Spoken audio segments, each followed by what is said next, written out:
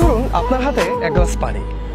এখন এটা যদি 1 মিনিট ধরে রাখেন কোনো ব্যাপারই না, যদি 1 ঘন্টা ধরে রাখেন তাহলে হাত ব্যথা শুরু হয়ে যাবে, আর যদি একদিন টানা এভাবে ধরে রাখা হয় আপনার হাত একদম অবশ হয়ে যাবে।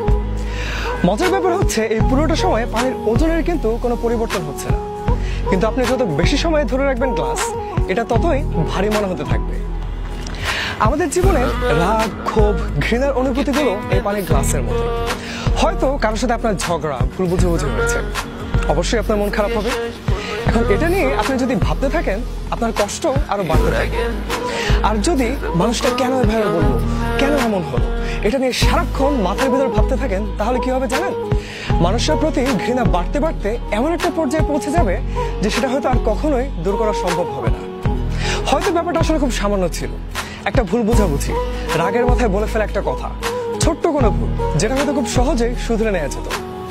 তাই রাগ, ক্ষোভ, ঘৃণা এগুলো কখনো মনের ভেতর জমতে দিবেন না।